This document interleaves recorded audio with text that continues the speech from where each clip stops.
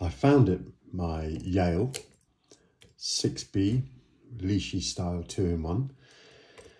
And this cylinder has come from a good friend called Mark, who changes a lot of locks in the local area, and he feeds my addiction.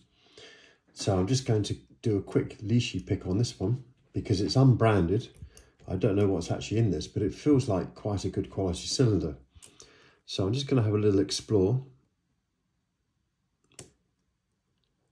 So we've got a pin set there on pin 1 with a bit of set bounce. Let's go to pin 2. Pin 2's binding. Pin 2 set quite deep. 3 is loose. 4 is binding a little bit. We've got a set there. 5 is binding.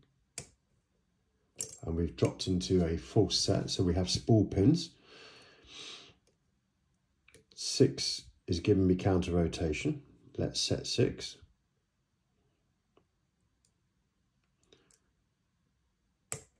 There's 6.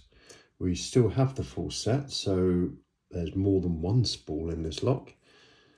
6, 5, 4, 3 is really high. Counter rotation on 3.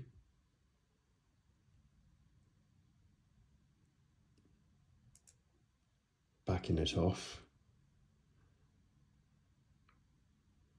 All the way, there we go, that's set. We've lost the full set. Let's just check 2. 1 has gone. There's 1, 2, 3, 4, 5, and we've got the lock. There we go, that was quite a nice pick. There's obviously quite a few spool pins in this innocent looking unbranded cylinder. So I'm going to take it apart and see what's inside.